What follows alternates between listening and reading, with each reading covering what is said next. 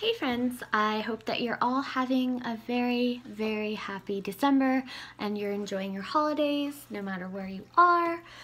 This video is, going to be personal, but something that I have related to with a lot of other people who have thyroid disorders and other thyroid cancer patients I've found who experience a lot of these things.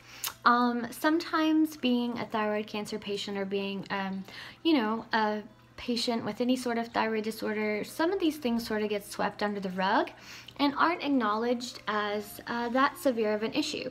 And of course that's true. Having a thyroid disorder is not the end of the world, or not having a thyroid is not the end of the world. Yes, you have to take medication to replace the important things that the thyroid does, but it certainly does have its disadvantages too.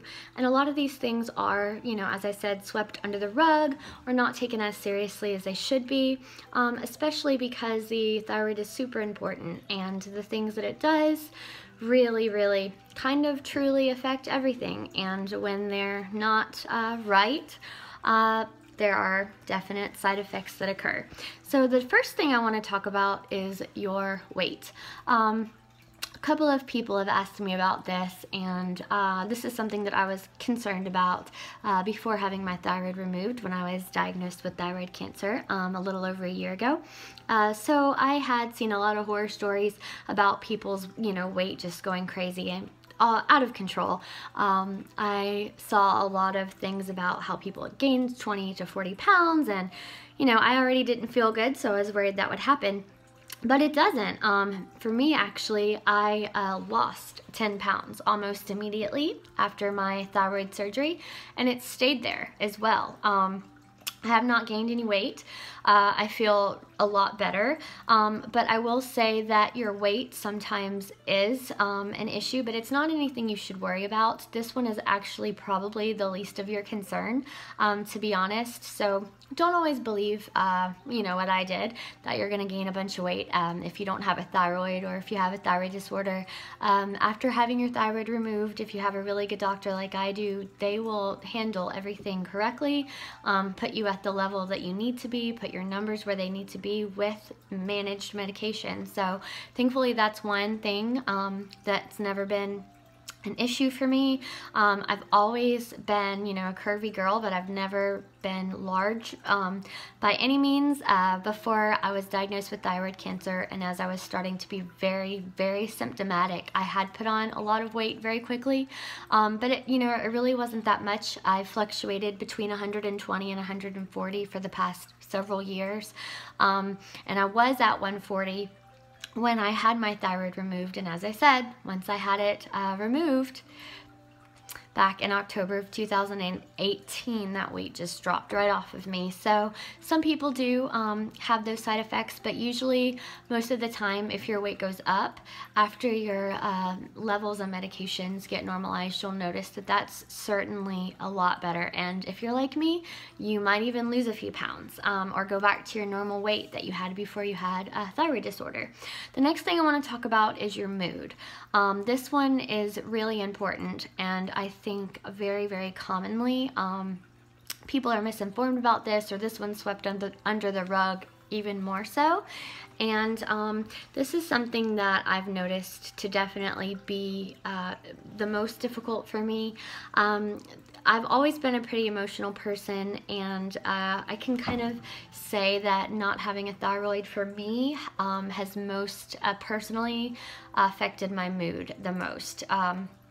So for example, there are times where I'm just really upset, especially in days where I have not had very good sleep, or I'm overwhelmed. That just goes balls to the wall. I just get really overwhelmed, really stressed out, really anxious, just horribly sad, mad, whatever. And there are days when I'm perfectly normal, but when I am overwhelmed, or especially when I haven't not had rest, I can be a horror story. And you know, I do feel very guilty about that. And, you know, I don't mean to blame it all on my thyroid, but I will say that it was not anything like this before not having a thyroid. Of course, I'm much better without the cancerous beast that I had before. So, you know, it's something that I talked to my doctor about, and hopefully with a little bit of change in some of the meds that I am on, it will get better. And, you know, usually it's something as your thyroid levels might be off and you might need a little bit higher or a little bit lower of a dosage. And if you're a thyroid cancer patient or have had, you know, metastatic thyroid cancer, typically we're on a lot higher levels of levothyroxine, so a lot higher doses, I mean. So that could definitely take a toll, and it's just something that you should talk to your doctor about. If you notice that you're more emotional, especially during times of stress or that time of the month, instead of just being ugly and terrible to everyone you know, I would definitely talk to your doctor. Now, I'm not saying I'm always horrible to be around. There are days where I'm just fine and I'm not an evil witch, but during those times that I am, or I feel like I'm going to be, I have to take, you know, precautions to hopefully not be that way. The third really important thing I want to discuss, which is kind of attached to that, is being tired. So my thyroid levels are actually a lot better than they were before having my thyroid removed, but I will say I am extremely exhausted. I tend to tire more easily now than I used to, and a lot of that does have to do with my lifestyle, but a lot of it also has to do with the fact that I don't have a thyroid. And so a lot of the things comparatively, according to doctors and just according to knowing, you know, more knowledge about what the thyroid does, it's definitely the reason. And so there are things you can do. Diet, exercise, meditation can help with that, can help you sleep better. Because sometimes being on high doses of thyroid medication can make you a little bit restless at first. So, you know, that could have a lot to do with it, but I mostly sleep just fine. You just tend to tire really easily. So I have certain instructions that I have to follow by my doctor. I can't do anything too intense, or I, you know, could pass out and, you know, die of exhaustion. Oh, I'm just being dramatic now. The next thing I want to talk about is your temperature. Now, this one is something I'm really experiencing as of late. I will say where I live, it doesn't even get that cold, but you will find, and I believe that every single thyroid patient that I know to date has experienced this, you will find that you are extremely sensitive to cold. Now, last year, after having my thyroid removed, before I got my medication correct, when I was just starting it out, I was much more sensitive to this. So this was when my TSH was actually really high. It was actually at 30. Now I'm down to 0.0, which is really, really good, especially for a thyroid cancer patient. My thyroid globulin is elevated a little bit. It's a little bit over 3, which isn't bad by any means. So we're hoping to keep it there as long as it doesn't rise. And I'll talk about that more, the cancer stuff, in my next video.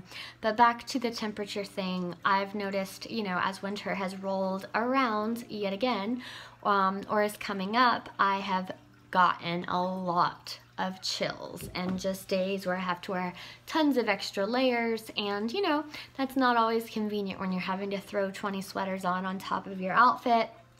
Yeah, and so even though my, you know, levels are a lot better, I still find I'm very, very cold and, you know, very, very sensitive to temperature in general. So you might need an extra fan or an extra heater during times of extreme cold or extreme heat.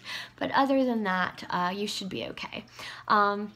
It's not the end of the world. I will say not having a thyroid has definitely been a blessing in disguise for more reasons than not. Of course, I don't have that huge growing tumor in my body and all of those lymph nodes that were affected as well anymore. And as far as my cancer goes, I'll talk about that in my next video. But this is something that I've wanted to talk about for a while. A lot of these things are discussed, but a lot of these things are swept under the rug. Thankfully, most of the time, all of my doctors have been very helpful and kind, and just very good about keeping me exactly where I need to be. So I do want to say, as I always do, advocacy is so important. If you do not feel right in your body, please talk to your doctor. It's not in your head. We know ourselves, we know our body more than anything. You know, you could just be being anxious, and there's certainly times where I've felt like something much worse was going on than in actuality there was, but a lot of times that hasn't been the case, and I've actually been right, whereas we thought everything was okay when it wasn't. So just trust yourself, trust your body, talk to your doctors. I love my doctors, but you know, I would say if you're not getting the care that you need, I would recommend always getting a second opinion and always trusting in yourself. Number one. I love you guys, and I appreciate you watching this video. I hope that you found that this has helped or can help someone that you know, and I will talk to you all very soon. Have a great day.